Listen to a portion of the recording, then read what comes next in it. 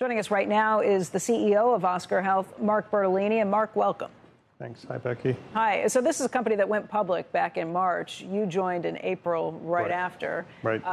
It's been a really impressive run since the IPO. What's going on? What are you talking about? Where are things stand right now? Yeah, I think it's really first and foremost about getting to profitability and building the cash flow and capital we need to grow. And so in 2023, we took a step back, slowed the business down a bit,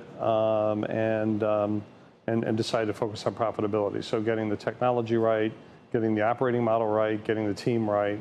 And so that's been our work. And in the first 2 quarters of the year, we've been total company profitability for the first time in the company's history. Is that the path you're going to stay on, or do you have to get back to growth at some point and investing? We will be getting back to growth. So our projection is for January is to grow faster or at the market for the ACA, which is about 15 to 20%.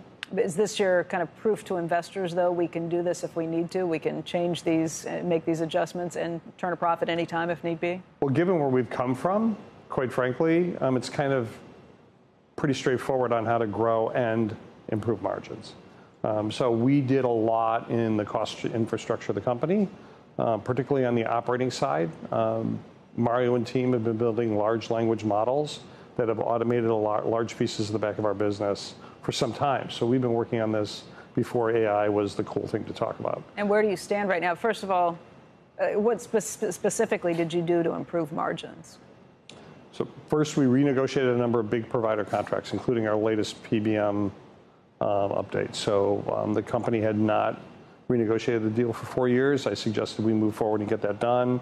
We got a large piece of savings over the next 4 years that will then push through the costs of the company and ultimately be able to generate margin out of it. Was this just you came in as somebody who'd been running Aetna, who knew the industry so well, knew how this worked, came into what was kind of a technology company and just said, here's the operating basics, here's how you put things together? Here's how you do this, right?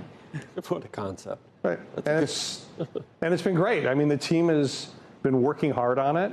Even when I was an advisor before I became as CEO, we're working on operating models, staffing models. How many people should we have?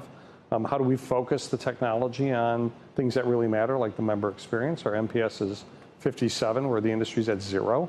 So there's a lot of really good opportunity in the platform.